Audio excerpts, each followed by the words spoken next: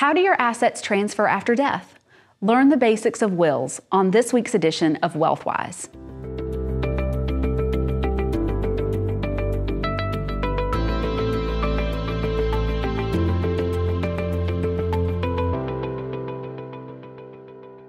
Today, I bring you Athens, Georgia-based estate planning attorney Sarah Morang with Frierson & Morang, who is here to talk to us about the basics of your will. She'll also cover how to plan for minors, including guardian and trustee roles. Welcome, Sarah. Thank you, Deanne, for hosting this event. Today, we'll discuss the basics of a will and will-based estate planning. First, what is a will? A will is an individual's legal declaration of testamentary intention regarding the property of that individual. To be valid at a minimum, the will must be written, signed by the testator, the person writing the will, and signed by at least two competent witnesses in the presence of the testator and each other. The testator must be at least 14 years old, have sufficient testamentary capacity to execute the will, and freely and voluntarily execute the will. Many wills will also contain other provisions which, while not legally required to be a valid will ease the burden of probate and estate administration, such as a list of powers of the executor and a notarized self-proving affidavit at the conclusion of the will. When drafting the will, remember that not all assets are controlled by your will. Certain assets which are owned jointly with survivorship with another person, or assets which have a beneficiary or transfer on death designation, will pass outside of the will. When drafting the will, consider what will be controlled by it. These are called probate assets. A typical will may include the following: nomination of fiduciaries. At a minimum, your will should include the nomination of at least an executor, who is a person responsible for probating your will and administering your estate. Naming a successor or two is often a good idea. The choice of executor is very important. The person or institution should be trustworthy and capable of managing property. You may also name a trustee, a person responsible for holding and managing property for another, and a guardian, a person responsible for raising a minor child or other person who depends on you. Specific and general bequests. These sections may include a list of gifts to particular people. For example, my home to my spouse, a gift of a certain amount of money to my niece. Too many specific bequests can cause a will to be outdated quickly.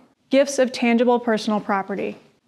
A will may include a list of gifts of movable items such as furniture or jewelry, but it may also include a reference to a list the testator intends to prepare at a later date and which is separate from the will. Effective January 1st, 2021, Georgia recognizes a written statement disposing of items of tangible personal property other than money if the items are not disposed of by the testator's will and if the document is prepared properly.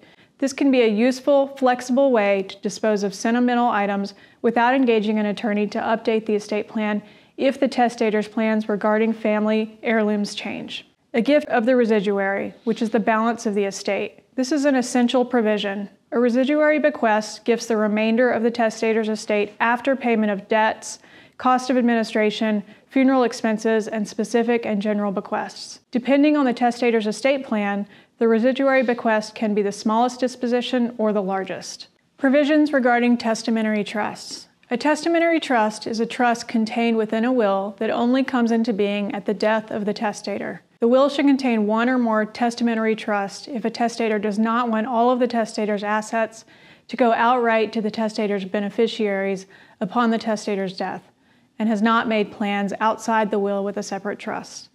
Testamentary trusts are appropriate in many circumstances to provide the testator with greater post-death control of assets. What if a beneficiary should pass before the testator? Would the testator want the gift to pass to the beneficiary's descendants or pass under the residuary clause? In the case of specific gifts, particularly real estate, consider whether any debt secured by the gift should be paid off prior to the beneficiary's receipt of the gift. Are there any beneficiaries who have special needs and may require planning to maintain benefits? Are there any beneficiaries who may have trouble managing assets even though they are all adults? Would a trust be appropriate? Is estate tax planning necessary? Under the current estate tax legislation, each spouse may leave $13.1 million without incurring estate taxes, but this exemption amount is likely to drop in the future unless the legislation is amended. Often, people ask me if they need an attorney to draft a will or estate plan. Planning for disposition of assets after death is high stakes and important. I urge you to consult a professional to assist with this planning. Each family's circumstances are unique, and appropriate planning can help an individual or family address unique goals or circumstances by including the proper provisions and documents. Thank you for joining us for this conversation about estate planning, hosted by Elevate Wealth Advisory.